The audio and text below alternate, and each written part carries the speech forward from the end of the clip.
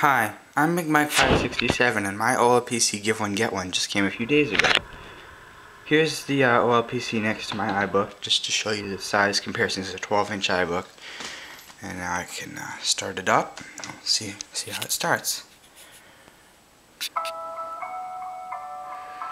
There you go, this little startup chime it makes. And here's the little, I don't know if you can see it, this little XO guy. Here, I'll zoom in on the screen. What he's gonna do is his arm is actually gonna his arms are gonna sort of move around and point at that little dot as it travels around the screen. So here we go. Just 1 second. Wait. There you go. See? Now if I can zoom back out a bit, you can see that it's got a fairly good keyboard. It's nice, green rubberized.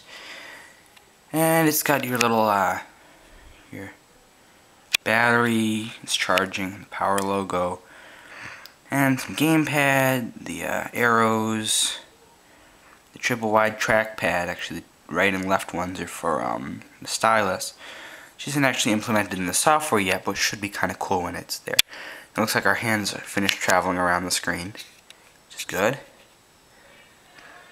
And now, it should just be 1 more minute while this finishes loading. And as you can see, it's got its antennae. They're there. And this little Wi-Fi indicator. This is the charger. It's actually pretty interesting. It's not like you expect a standard charger to be, since it's very pretty. Now it looks like we're coming up. This is my my logo. You actually choose the color of that when you start the thing up the first time, and you can go into the preferences and change that later too.